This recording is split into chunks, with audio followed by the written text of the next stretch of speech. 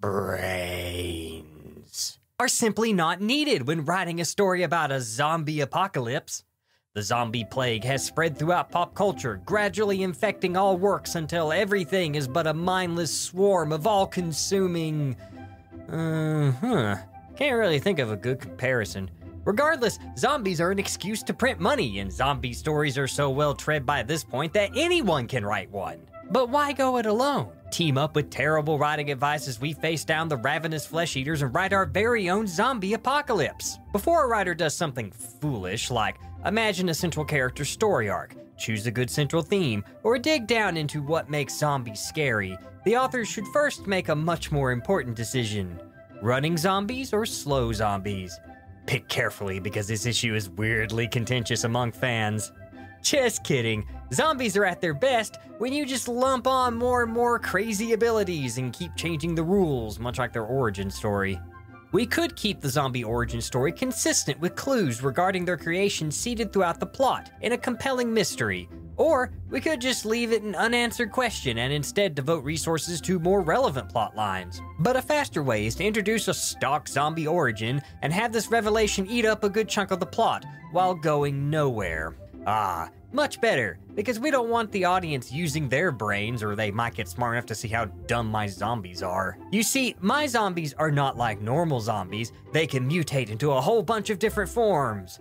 Oh wait, now they have a weak point that can be hit for massive damage. Wait, now they don't have a weak point, but the characters have to use magic to defeat them. I've changed my mind. It's Headshot Classic, but like they can jog but not run. Zombies work best when the writers keep changing the rules every 5 seconds. Internal consistency just gets in the way of my creativity. Regardless of what powers the zombies have, they will also need a thick layer of plot armor, especially if they are zombie default. Zombies are very dangerous with their slow movement speed, loud moans that give away their position, slow reflexes, no anti-armor or anti-air capability, short-range communication, limited coordination, inability to use vehicles, inability to use even the most rudimentary tactics or strategy, no capacity to avoid hazardous weather, susceptibility to the elements, and the fact that they can't even use a freaking door. Clearly zombies are the height of apex predators. I guess they are smart enough to use air vents for some reason. Darn air vents, always full of zombies or aliens or spies or zombie alien spies. But hey, if we can't live zombies up, then the next best thing is to bring the humans down. Make the humans so stupid that they don't even notice the zombies sneaking up on them. Have the survivors use actual tactics like routing zombies through a choke point. No, they will simply stand out in the open and get overrun. If a writer worries that a group of survivors is too cohesive, then add an obviously incompetent member who the group just puts up with for some reason, even though he gets everyone killed one at a time.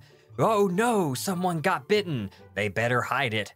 Fortunately, no one will think to routinely check the group for bites until it's too late. If they do find a bite victim, then everyone must angst over whether to shoot the bite victim rather than just locking them in a room to see if they turn. In fact, the survivors should always choose to revel in anguish rather than use creative problem solving when confronted with critical situations. It's not like they are in an environment that would hone those skills. What about the military? They are either already dead by the story's beginning, or they will spend their time killing survivors in a vain attempt to contain the outbreak. Why secure and quarantine when you can shoot at and drive off potential disease vectors? Besides, no one would like to read an in-depth exploration of how various government military institutions failed to contain the outbreak. That would be boring compared to zombies attacking the product placement. What about the setting? It's not a zombie apocalypse without the apocalypse. It's every man for himself, even though it's been like 5 minutes since the outbreak started. If it's one thing cable news taught me, it's that humans will turn on one another the moment it looks like the world will end, or even if it doesn't. Another important thing to remember is that the story needs to be set in an alternate universe where zombie stories don't exist, otherwise everyone will know what to do and they won't panic. But where will the action take place? Why not try one of the many zombie story stock settings? All the classic hits like convenience stores, suburbia, the abandoned house in the woods, or the streets of downtown. If you set your zombie story in a mall, then get an extra critique on capitalistic consumerism for free. Act now. Don't worry about poor lighting or lack of running water. The lights and plumbing are always on, even if society isn't. I guess that would also explain why the survivors are wearing nice clothes, still have good hygiene, and have full makeup. Got to look your best for the end of the world. Besides, I want the end of the world to be nice and clean with a satirical edge. Oh wait, I want everything to be hopelessly dark, gritty, and deconstructionist. I can't decide, so instead I think I'll have the tone pointlessly flail all over the place. Just be careful. The worst thing that could happen is the changing tone might create effective and meaningful contrast. We want to avoid that just as much as we want to avoid keeping the tone consistent. A writer should keep the audience off kilter at all times, so I can spring my stealth zombie jump scares on the main characters at the most dumb moments possible. Why worry about things like tone or characterization in a zombie story? Zombies are enough to float a story all on their own. This is why writers should always strive to keep zombie stories low quality. That way, we can all keep making money with zero effort. This means never digging down into the core fear that zombies represent. The slow, inexorable march of death and disease that can't be escaped no matter how fast you run. Of how in the end we all die, and shambling towards us is a grim reminder of that ultimate fate, personified as an endless horde of walking corpses. Death changes us into that, taking away all that we are and leaving behind something that looks like us, but is not us. Our individuality robbed and replaced with a legacy of endless hunger, pain, mindlessness, and death.